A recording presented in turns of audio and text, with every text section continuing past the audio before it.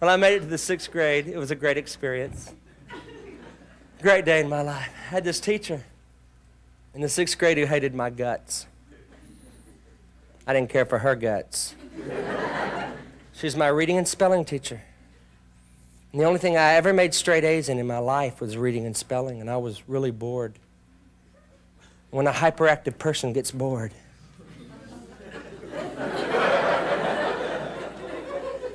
things pop into his brain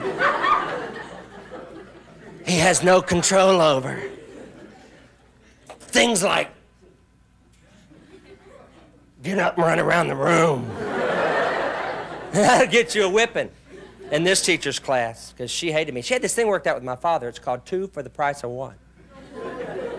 You get a whipping at school, you get a whipping at home. I'd sit in the back of her class, and I did my best to keep my brain occupied. I'd sit back there, and I'd make up these words that only I knew what they meant. And the reason she hated me was not because I made straight A's in her class, was not because I made up words, but because of the way I pronounced her name. She had a wonderful name. Her name was Miss...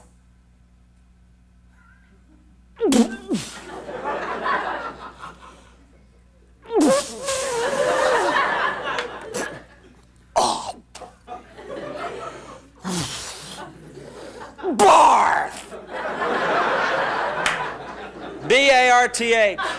I'll never forget her. She was a big lady, too. She had 1,000 separate zip codes. It was amazing. And she had one of these incredible hairdos. I've never seen one like it before or since. It looked like 10 cow patties with a hairnet over it. It was huge. I mean, you could house missionaries on furlough up in that thing. It'd go on for days, and Miss Barth hated me, so I'd sit in the back of her class and I made up words. I made up big old words, you know, that only I knew what they meant. And she found a letter I'd written one day with these words that I made up. She came waddling over to me with that letter. You could hear her coming. Her thighs were apologizing to each other. Excuse me, pardon me, excuse me, pardon me, excuse me, pardon me.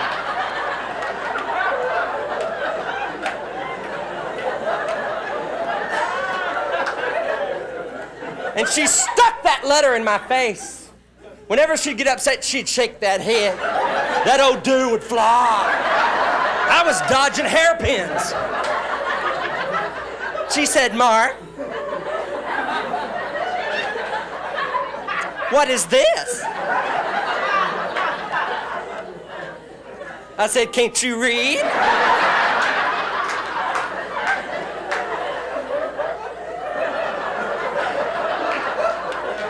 Whose idea were these? I don't know who made me wear these shoulder pads, but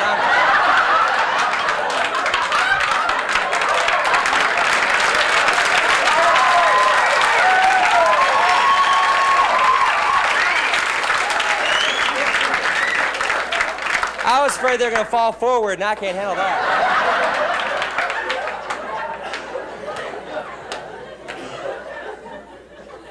But she told me to write this letter, and I took a letter that I'd written myself. She said, why don't you write something that makes sense?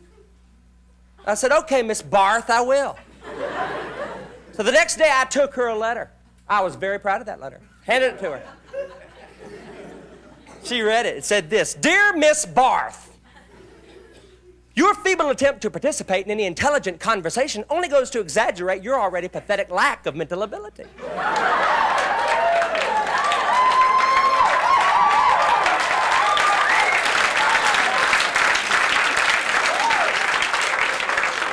Sincerely, Mark Lowry. I got a 3-day vacation. Mama came to get me. The worst part of that whole deal is I got spanked for... My dad spanked me that night. He set me down, you know, like he did. He'd always explained to me why I was being spanked. Because usually I'd forgotten.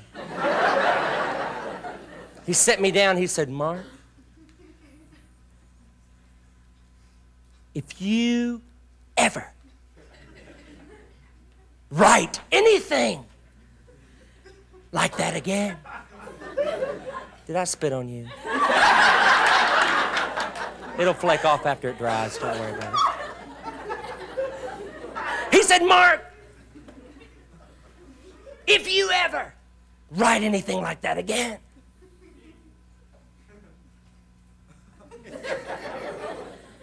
don't sign it.